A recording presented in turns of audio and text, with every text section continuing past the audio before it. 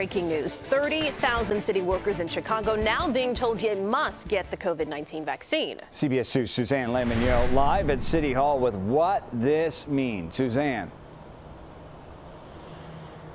Erica, Brad, what it means is that by October 15th, all city employees must be fully vaccinated. But what's still not clear is what happens to them if they don't do it. Mayor Lightfoot made the mandate very clear in this tweet, saying we must take every step necessary and at our disposal to keep everyone in our city safe and healthy. That's why all City of Chicago employees are required to be fully vaccinated effective October 15th. Get your vax, folks. The mandate applies to more than 30,000 city workers, among them police officers.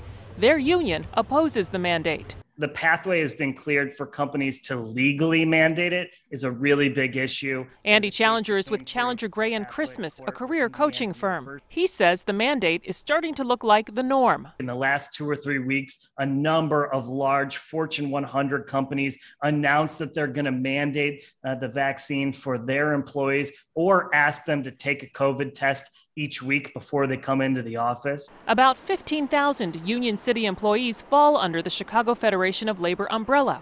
Among those, the union represents teachers, laborers, and firefighters.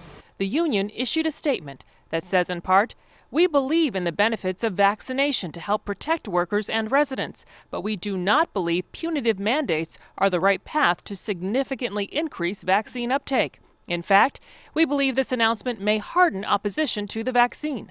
Challenger says many companies are taking different approaches for those who don't comply with the COVID-19 vaccine mandate. You either show us your vaccine cards or you're going to have to be regularly tested. Now again, the mayor's announcement does not say what is going to happen to city workers who refuse to get vaccinated.